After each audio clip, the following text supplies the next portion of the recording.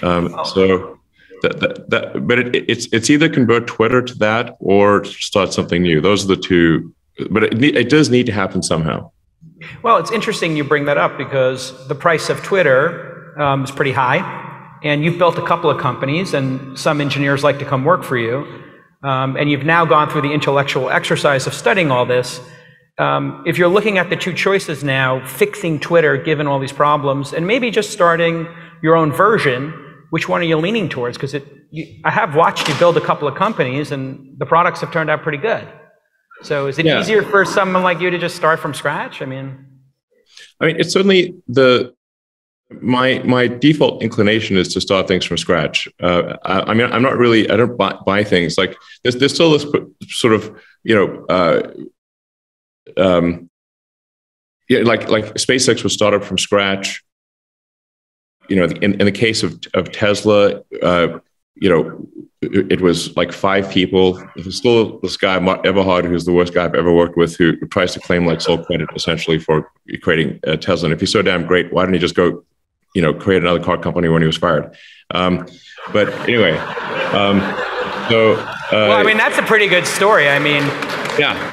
I remember, he's assassin. I remember having this conversation with you.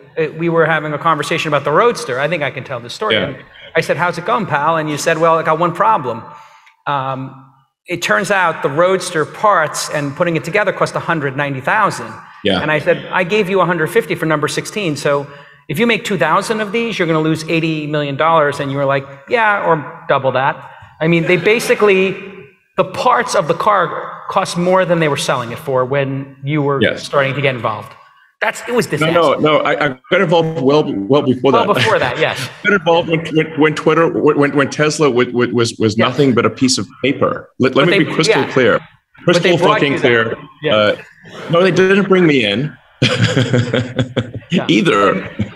I was gonna start an EV company with JV Strobel.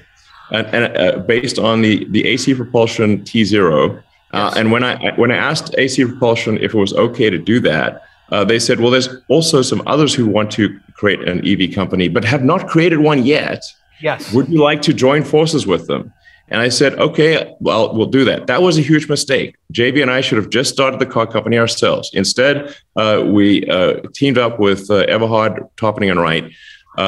Big mistake. The actual moral error here was me trying to have my cake and eat it too, which is like, I just want to work on the technology and the product and have someone else be the CEO and sort of run the business operations, because I just like working on technology and product and design.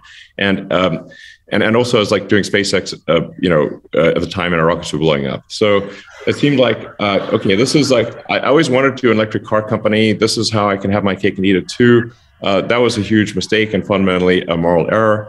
So in the end, I had to friggin' be CEO, and I didn't want to be, basically. But it's either that or the company's going to die. So we started with really just nothing, and the T0 prototype from AC propulsion. That's the precursor to Tesla. To be 100% clear, once again, when we created Tesla, when I joined, there were no employees, there was no intellectual property, there was no prototype, there was no nothing. Yeah. To be crystal fucking clear. And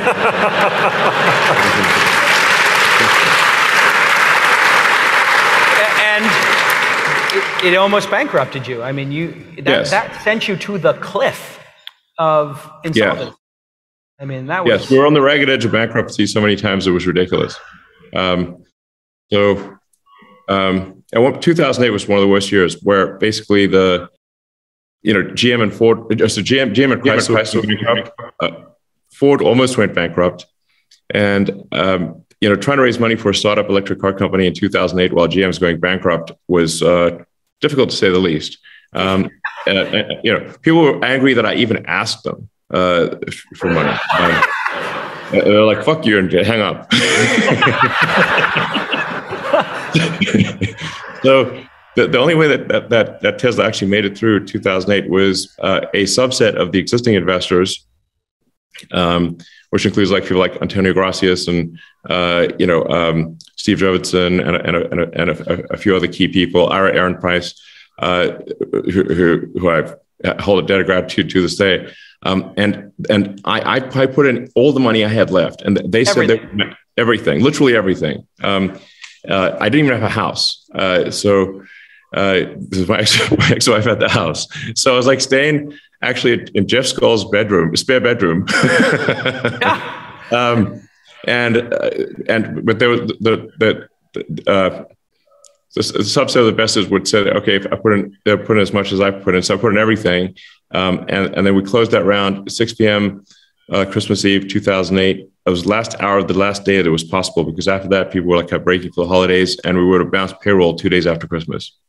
It was pretty... That's doorstep. I mean, it was an incredible moment in time, and people also forget at the time that the first 2 rockets SpaceX sent up didn't exactly make it to orbit. Like one of them spun out. Yeah, the first 3. And I remember having dinner with you at that time, and I asked you, hey, how's it going? I heard Gawker says you got 4 weeks of payroll left. And you said, that's not true. And I said, thank God. And you said, we have 2. And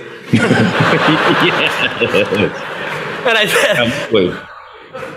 said, no, I mean, both SpaceX and Tesla in 2008, if we'd simply paid our suppliers on time, we would have gone bankrupt immediately.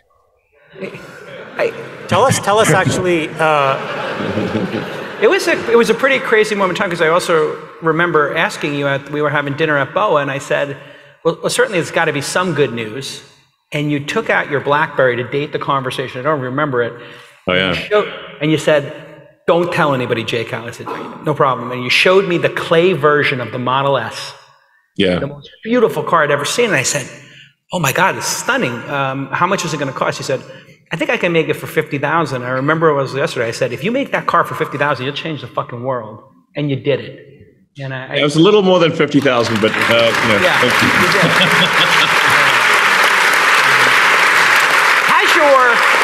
Let's ask about SpaceX. Okay, well, that's about SpaceX, but I want to ask one more personal question.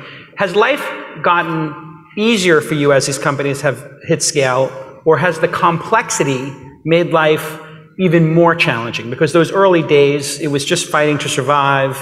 Nobody knew who you were anonymous, and it was really just about the work. And now, let's face it, you're the world's most famous guy, and everybody's watching everything you do, but these companies are also very big. So what's life like for you today? Are you enjoying what you're doing every day? Well, I mean, it's somewhat of a roller coaster. So there are like good days and bad days, and there are always like crisis issues. And, like sort of, knock on wood, like we're not like facing, death in the face. Like it's definitely like quite stressful when like, death is like trying to eat your face off, and like the foam is like, just getting and like, right there,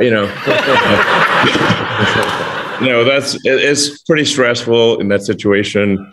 So like, both SpaceX and Tesla have, significant cash reserves. So like, it's not we're staring death in the face. We can sort of see it over in the horizon, so I don't want to get complacent or entitled, because but if it's not like just sort of foaming at the mouth and gnashing, trying to eat your face off on a daily basis, that's certainly, we've moved on from that point, and hopefully never return. But there are a lot of issues that need to be. It's just like if you're a CEO of a company, the chore level is high, and if you don't do your chores, then the company goes to hell. And I hate doing chores, frankly. So who does? So that's the real. Like, there's a whole bunch of sort of personnel issues and legal issues and things that I don't find enjoyable to work on. But if I don't work on them, the company suffers. So it's more like just the sheer volume of work is insane. That's the and then go add to it with Twitter or something like that. So, I mean, honestly, I'm your extra processor. Yeah, I mean, I have a habit of biting off more than I can chew, and then just sitting there with like chipmunk cheeks. Tell us.